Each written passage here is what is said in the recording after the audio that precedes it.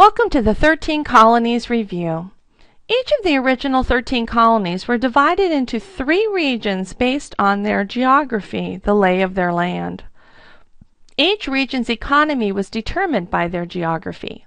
Being a fisherman in the desert didn't make a lot of sense, so their geography did affect the type of economy that developed in their colonies. The New England colonies consisted of 4 colonies that are easy to remember with the phrase Mr. Can, the first letter of each colony name: Massachusetts, Rhode Island, Connecticut, and New Hampshire. They had very poor rocky soil in the New England colonies, so the industries that developed were based on the natural resources that were available to them. Fishing, lumber, shipbuilding came from the lumber, and because they were able to build ships and trade with Europe, they were also able to be the first to institute manufacturing. The primary religions were the Pilgrims and the Puritans, who both came over to practice their religion as they chose. But there was a group called the Dissenters.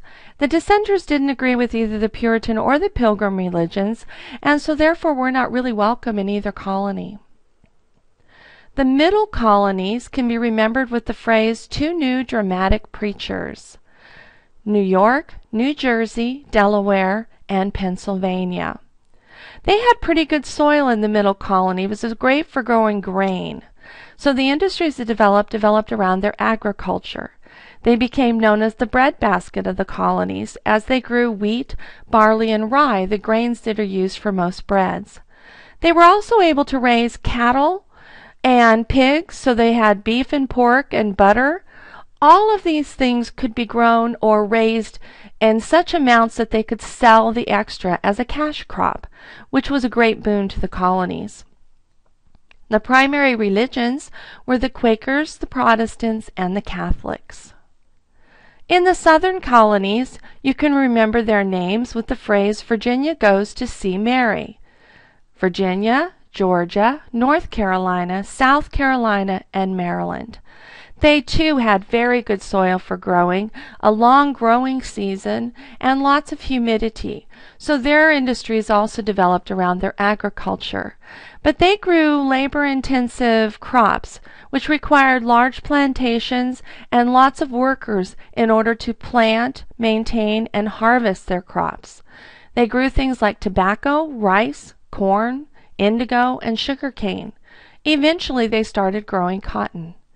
The primary religions in the southern colonies were the Protestants and the Catholics. The colony of Georgia was unique in that it wasn't actually settled because of religion. It was settled as a place for debtors, those who owed money and couldn't pay their bills in England, to come over to America and get a new start. It was a wonderful idea, but at first they didn't allow them to have plantations and slavery, so Georgia grew very slowly. Over time they changed the rules allowing plantations and slavery, and Georgia started to prosper. And there you have your review of the 13 original colonies.